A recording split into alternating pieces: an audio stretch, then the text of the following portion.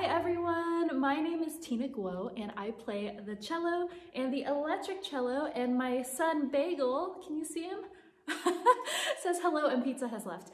I am super excited to be here today to chat with you guys for about 30 minutes about basically whatever comes up in my head, to go over my studio setup that you see here in my home in Las Vegas, to talk about the different gear that I use on my own personal projects, my upcoming album that will be released on Sony Masterworks at some point this year, and then also the soundtracks that I have been working on over the past year doing quarantine, and new projects that I'm working on right now. And I'll also be playing a little bit of music for you guys, and of course showing you just the general gist of the different plugins. Obviously I'm using a reverb right now, as you can hear, just the different things that you might be curious about, that I've heard about. And I want to say thank you so much to KRK, of course, because you guys are watching this on their page. They're my absolute favorite monitor company, speaker company. As you can see, I have, oh, you can kind of see this one over here is a little blocked, but I love the monitors. I use them for all of my projects, of course. And so thank you for having me. I really, really appreciate it. And also, just so you guys know, I cannot see, if you are leaving any live comments or comments, I cannot see them. So I am just gonna, maybe they'll psychically transfer to me your questions. So think them really hard and I might answer them. But if you have any questions afterwards, you can always write to me on my own social pages. It's at Tina Guo. That's Tina, G-U-O, Guo, like, whoa, Guo. And I'd be more than happy to answer your questions. So before I get started getting into kind of the nitty-gritty details about more logistical, gear-related stuff, I am going to play a track that actually I don't think has been heard live anywhere yet, because it has not been released. It is called The Swan, and it's a new version, a new arrangement that I did together with my co-producer Steve Mazzaro, who's an absolutely amazing film music composer who works with Hans Zimmer. And it's mostly, it's very ambient, a lot of synths, which I programmed some of and Steve programmed some of, and the cello I recorded here in this room, which I'll show you guys later. I'm going to take my phone off the stand to show you. And this is the microphone that I recorded on. It's from SE Electronics, and this is also their, I don't even know what this is called. I forgot. Sorry guys, like a sound baffle thingamajig. I'm terrible. And so I have quite a bit of reverb on here just to, give a little bit of ambiance. But anyway, this is what it sounds like. Wish me luck. And this is The Swan from my upcoming album, 2021. It's called Dies Irae, which is the Day of Wrath in Latin. Here we go.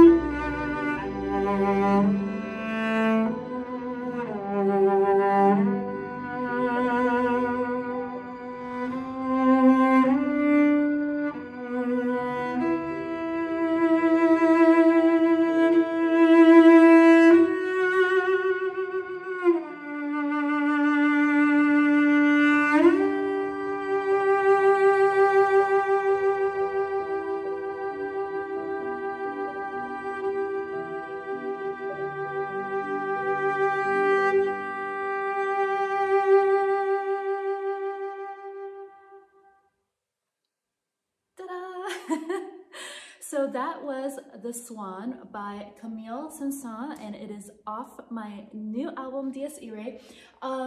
Okay, so to do this in a way that makes sense, I think first I'm going to talk about perhaps the instrument, so the gear that I'm using, that I'm actually playing, and then I will move over to, you know, the stuff that I use here. And then later, of course, I'm also going to be playing the electric cello. So this new album does have quite a range of styles of music to reflect, you know, my personal love or psychosis, maybe you could put it that way too. So I really, of course, I come from a very strict, traditional, conservative, classical background. So I do love classical music. And I love new age music, ambient music. I love like ethnic, organic music, just like, you know, weird, like really strange stuff. I mean, you'll hear some of it in the album as well. But I also love metal, heavy metal, industrial metal specifically. And so I will be playing also a little metal tune, actually the very first music video that I ever released on YouTube 11 years ago called Queen Bee. It was my, you know, heavy metal version of the Flight of the Bumblebee, and one of my first forays into attempting, you know, to play metal, being a dorky classical cello player. So I'll be playing that later, and I'll talk about what plugins and what stuff I use for the electric cello. But first, I would like to introduce you to this gentleman here. This is, his name is Cello Guo, because I'm Tina Guo, and he was made in the year 1880, or completed, sorry, in 1880, because sometimes it can take, you know, a couple years to make these instruments. And he was born in Paris, France, in the shop of Gond and Bernadel. So two gentlemen who made the cello together. And this bow that I'm currently using is a more modern bow made by Ole Konstrom. And this is my favorite, you know, part right here. I have kind of an obsession with crystals, with fossils, dinosaurs, prehistoric life, basically anything wild and tribal. But the tip here, it kind of just, you know, the white part, it's actually made out of woolly mammoth tusk. So yeah, so that's fun. Okay. And then as far as the strings, I use Larson Magnacore strings. Their other lines and other types of strings are also wonderful, so highly recommended. Right now, the reverb that you hear, I'm not sure if you can see it because I think you guys are a little bit far away, but I actually use Quantum Leap Spaces from East West, and I've been using this reverb, oh my gosh, since basically I learned how to record. So when I first started, I had no knowledge of anything, you know, technology related. And by the way, I'm 35 years old. So I started when I was maybe, I want to say after college. I went to USC from 2004 to 2007 when I dropped out. Woo, dropouts! Because I was really struggling to make enough money to, like, you know, eat and pay for my half a dorm room that I lived in.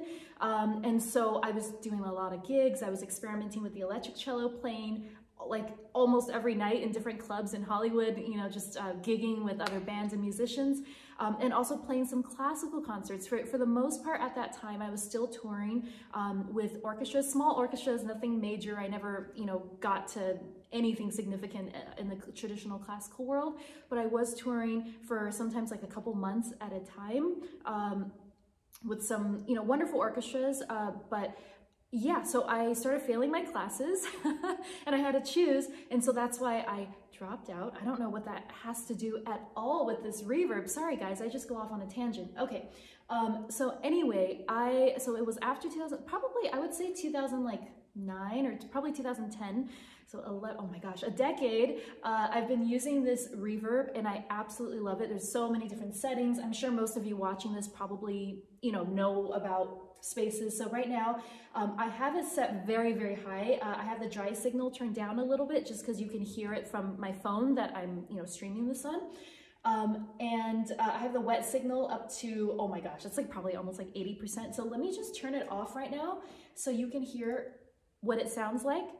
I mean, there's still quite a bit of natural reverb in this room because the ceilings are like two and a half stories high, and I will show you in 1 second. So this is what it sounds like without it. Let me turn it back on. So, oh, there we go. Wow, I say reverb equals talent. It makes everything sound better. I'm not a very good singer or even mediocre singer at all, but I actually recorded a lot of like vocal effects and more like background ambient cinematic type vocals on the new album, also using the same setup, same mic and everything, and lots of reverb. Okay, so right now I'm using Berlin Church. This is the sound that you hear. Okay, and what else? I work in Logic. So I made a session, I put in, you know, the backing track for this one, and then also the backing track for Queen Bee, which is down here, and then I have my electric cello signal set up. I'm running everything through my Universal Audio Apollo, and so what did I use? I used the Apogee Duet previous to this, and before that I had like an $80 M Audio little guy that was amazing. I mean, I took him on tour around the world, you know, in my backpack, and it was, I mean, I was my workhorse for 8 years.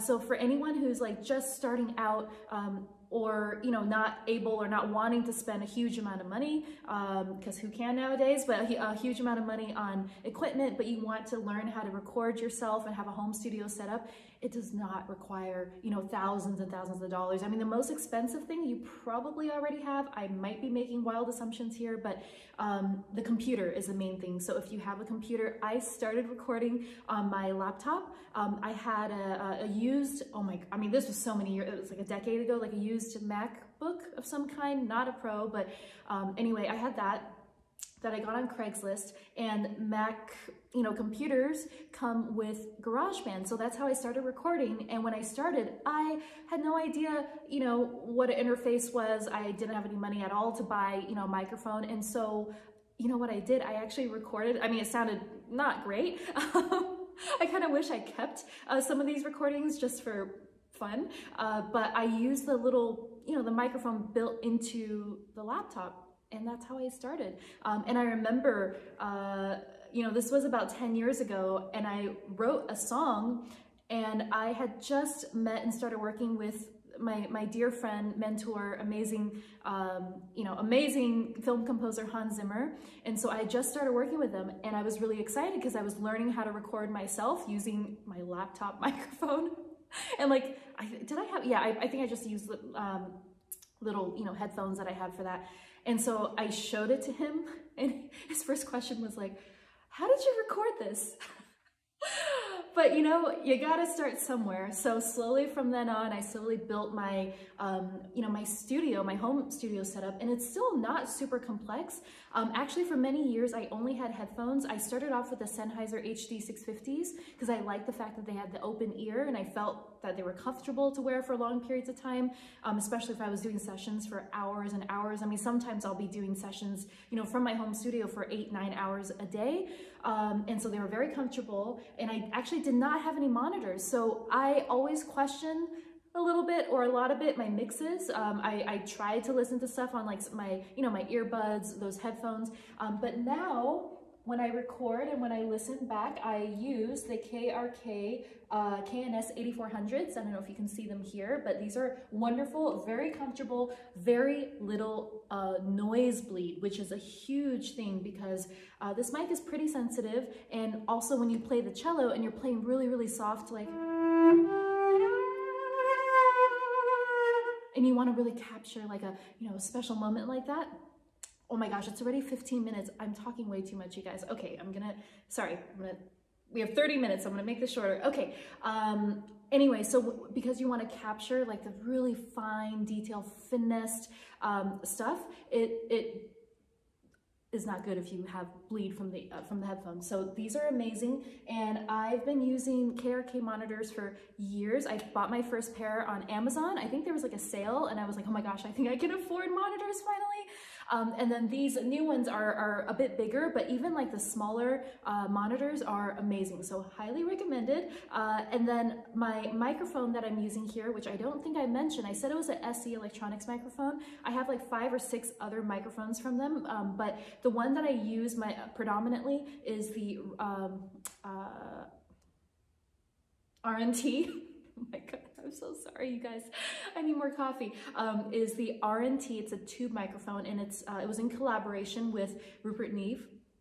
amazing quality, whether you are recording cello or recording erhu. It's a Chinese instrument that I also play. I've recorded like native flutes on this. I've recorded vocals on it. So yes, okay. I feel like I should probably move over to Mr. Electric Cello over here, but before I do that, I'm going to take my phone off the stand that it's on right now very carefully, hopefully not destroying this live stream completely, just to show you the room that I'm currently working in. So when I first started, I started in, actually I was living in a studio apartment, so the only room there was, and the ceilings were very low, and there was carpet. There's actually carpet here as well. And I actually like carpet because it helps dampen the sound. But now that I'm in this house in Vegas and the ceilings are very tall, sometimes you do have some natural reverb that you don't want. So I would recommend for anyone that's playing the cello or you know, other instruments too. Usually when I record, as you can see right now, this distance, it's about, I would say like 1.5 feet, or maybe like 2 feet.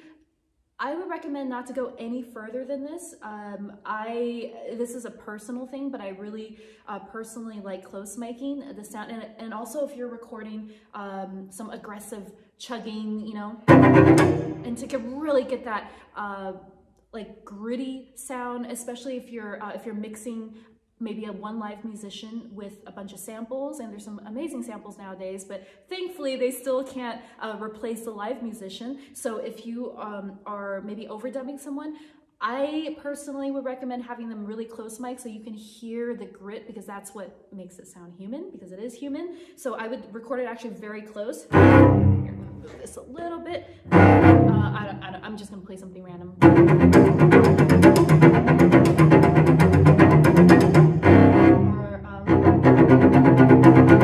So like kind of like that kind of sound, it's going to be really hard to capture if you are too far away. And I've been to studios and I've recorded in situations which, you know, are far beyond my understanding and capability of doing myself, with all kinds of different mics all over the place. But I gotta tell you, at the end of the day, I've recorded on a lot of hopefully, you know, professional, good projects with this single mic setup. So recently in this room during quarantine, I recorded about 100 hours for Top Gun, for the new movie that hasn't come out yet. Wonder Woman 84, the new one.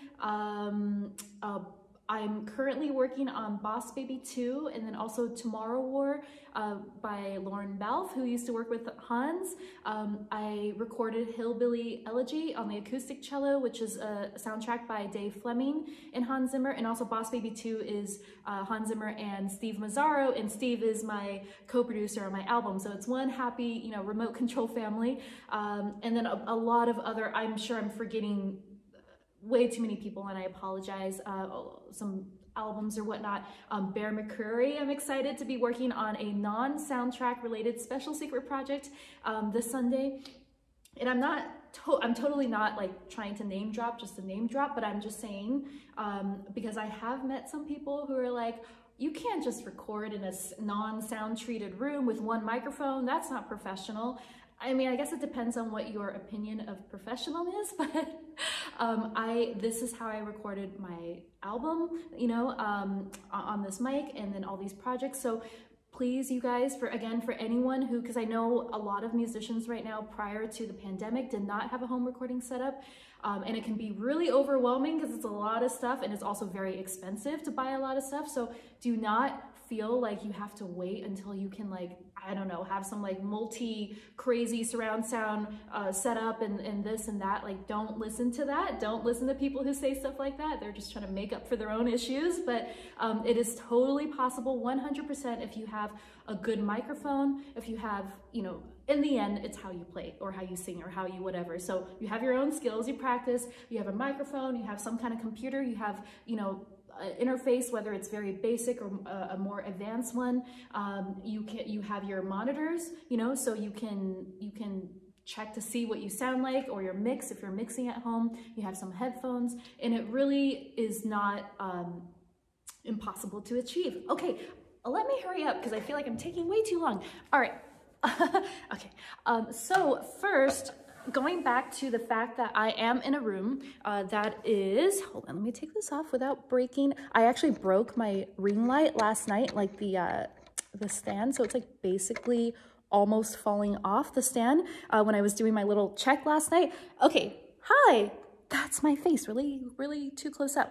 All right, so do you see this behind me? This is a Clearsonic Sorber baffle panel things that I have had for many, many years, I think 8 years. And so what I do, I have 2 of these. I have one here and the one is folded right there. So what I do is I make like a little small around this, oh my gosh, hold on, around this area if I'm recording acoustic cello. And I do, because if you look up, like, yay, Wonder Woman. Okay, so it's pretty, it's a very tall ceiling, so there's a lot of natural reverb, which I'm sure you can probably hear right now. So I'll take this and then I'll put it around this little area to make like a small cubby. And I've been using that method also in my previous place when I was in LA. I lived in a condo and the room was actually very, very small. It was like a 2-bedroom condo and it's a pretty small room, but I still put those up sometimes and also, you know, in front of the windows or whatnot. So I highly recommend something like that. But if you're, you know, with budget restrictions and whatnot, you can definitely,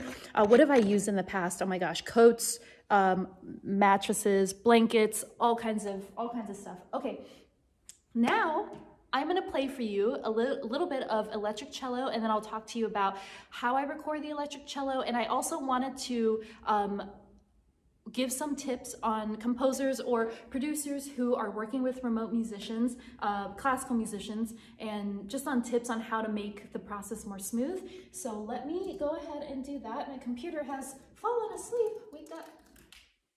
Okay, so I'm going to mute this. I'm going to mute this channel.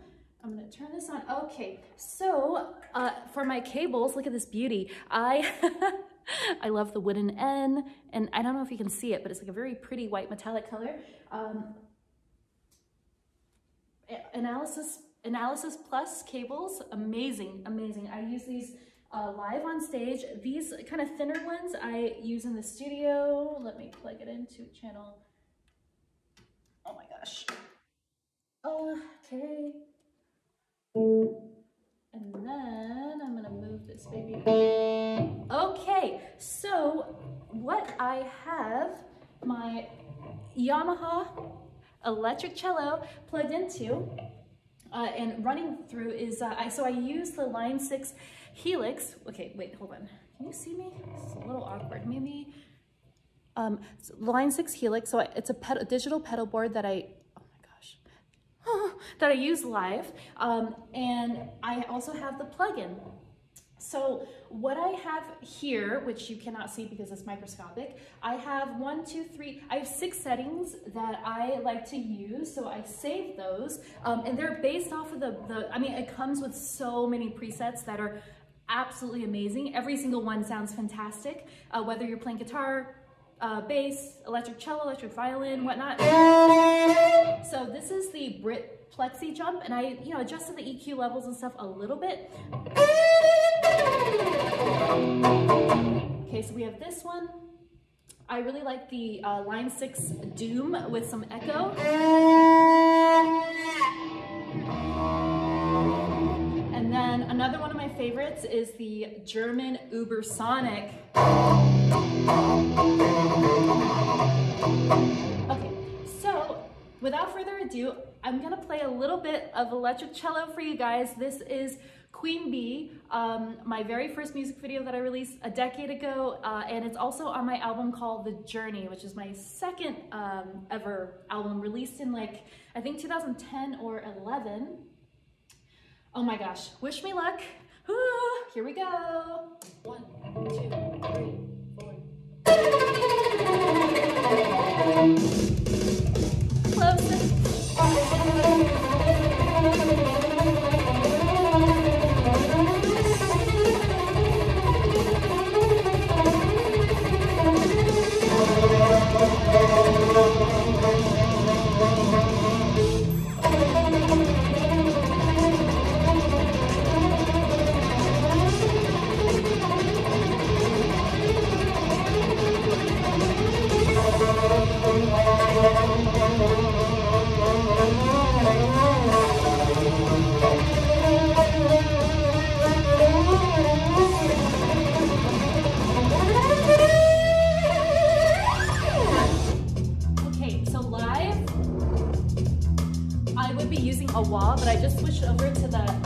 6 doom sound.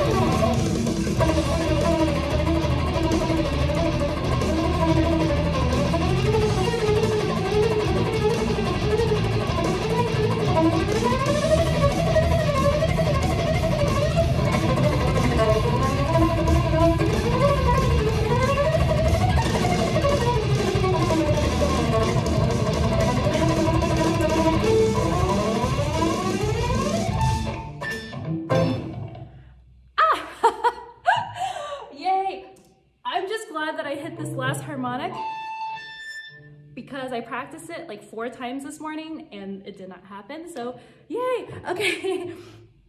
All right guys, so oh, by the way, pink hair on this, I call it unicorn hair. So I have a line of acoustic cellos, pickups for acoustic cellos, bows for violins, violas, and cellos that come in both carbon fiber. We have different kinds of carbon fiber and wood. And the hair, we have options in synth, oh my gosh, sorry guys, that completely fried my brain.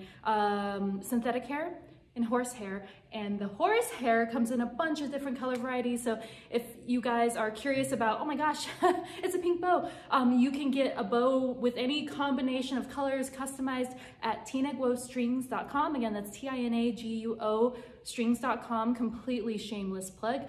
Okay. So I talked to you guys a little bit about what I use, and also when I work with clients on their projects, if I'm recording, you know, electric cello, what I usually do is I will go ahead and process to my own taste actually sounds that are completely customized for each project. So I have my presets that I like to use, but I'll adjust them a little bit to kind of match you know, whatever project I'm working on. And so I will, oh, sorry guys. So I will do that. And also provide the dry signal because I think it's always good if people want to, oh, I feel like it's kind of awkward position. Let me just stand, okay. Or maybe, I'm just gonna kneel. I'm gonna kneel, okay. You know, so they can play around with the sound. Some people like to reamp it. Some people have their own plugins. If they're mixing it in with like a band and the other instruments, sometimes they want to run it through the same type of, obviously the same type of sounds or whatnot. I also wanted to mention, because I'm already run over my time limit. I'm so sorry. You guys, why am I on my knees? This is like so weird. But this is what happens when you're live and you're just doing it naturally. Okay, so I'm on my knees. I bow down to you. Thank you, KRK, for having me. And to complete this very strange and random, but wonderful and fun live stream, just a few tips if you're working with a remote musician. If you're working with a classical musician from, you know, that kind of background, for the most part, my clients that I've worked with, maybe 80% do provide sheet music. They do read music, but if you don't read music, it's totally fine. So what you can do is I ask that everyone send, for the deliverables, send the MIDI. And for some reason, some people are like very secretive about their MIDI or like what they're programming for each individual track. So you can just send just the track of whatever, you know, maybe if you, for example, if you wanted me to record cello on your piece, you would record, you would send the synth cello part, perhaps using my sample library. Another plug, oh my gosh, I'm terrible. Tina Guo sample library, because that actually happens a lot. So they'll send me that, they'll send me the bounced audio so I can just, you know, hear it, but the MIDI is most useful because if you don't read music or you don't have the time to make sheet music, try if you can to like quantize it a little bit, because sometimes I've gotten parts that are, I mean, it takes forever just to try to figure out what on earth I'm supposed to play, but try to quantize it a bit if you can, and then you can just export the MIDI and make sure you include the tempo information. If there's like, you know, time signature changes, the you know, BPM, whatever, everything. So have that attached, and that saves a lot of wasted time, because then whoever gets the file, you just double click it, it opens in Logic or Pro Tools or, you know, Cubase or whatever you're using, or GarageBand. Let's not forget GarageBand. And yeah, that is really important. And then for me, I just ask for stems. Now, if it's a really, because there's some projects I work on where there's maybe like 100 tracks or more. So if that's the case, maybe just break it out into, you know, band. For me, drums, percussion, guitar, bass, and then if you have other instruments, you could do like woodwinds, brass, you know, general strings, vocals, separate the solo vocals from the background vocals. So just to make sure you have, yes, so the stems, the sheet music if you have it. If you don't, hope that they can export, you know, some kind of basic music from the MIDI, because if you are paying someone by the hour and they're trying to figure out by ear, you're gonna end up paying a lot more. And then also as far as live listening, so for the most part, when I do remote recording sessions from here, I don't offer live viewing because I feel like it just, I don't know, it just like takes me out of the zone. But occasionally, on occasion, there's certain things where like maybe I'm co-writing something with someone, or it's super complex and like confusing, and then it's better to have a live viewing situation. So what I usually do is I do a Zoom meeting for the video so you can see them, and then to listen to the audio directly from your DAW. So whatever you're using, if you guys don't know about it, check out Audio Movers. It's audio, I think it's audiomovers.com. But you can just check it out, and they have this plugin called Listen To. It's free for whoever's listening, because what it does is that it sends, so I would just put it into this out channel right here. It's a very, very I forgot how much it was, but it's like super not expensive. And it sends in almost real time. It's just a tiny, tiny bit of delay, but it's like amazing quality in complete, you know, quality directly from what you're actually recording. So what you're hearing, they get to hear as well, and all they have to do is open a website link. And so you can check out Audio Movers if you are doing live, because when you do live listening, sure, you can see it, but sometimes the audio is so terrible that it's kind of still hard to tell what's going on. So I definitely recommend doing that. Again, thank you guys so much for having me. If you have any questions, please check me out on my social media pages. It's at Tina Guo on Instagram, Twitter, and Facebook. My website is tinaguo.com. If you have any questions, you know, leave a comment or leave a comment here, and I'll get back to you guys. Thank you so much. I hope you have a wonderful day. Hope you found this a little bit useful or entertaining, and I will talk to you soon. Bye. Thanks, KRK.